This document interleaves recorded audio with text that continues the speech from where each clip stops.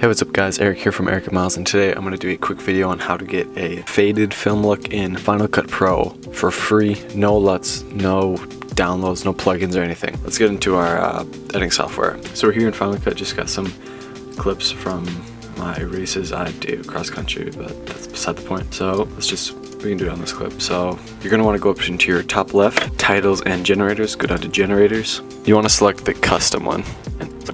I'm just gonna have mine running the length of the song, just because that's how much I think I'll use. Alright, so once you have that, select all the clips you want to use, and then you're gonna want to go down on your effects tab, go to blend mode, click lighten.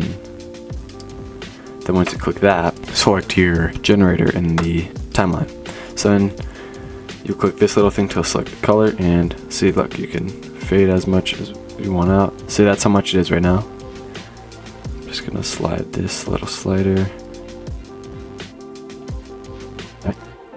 There you go. So now all of it is a little more faded. So yeah, that's how you get a faded film look in Final Cut Pro for free, and no plugins, no LUTs, no nothing. If you like this video, like and comment for more. Comment if you like these types of videos, more tips and tricks. Let me know what you think. That is it.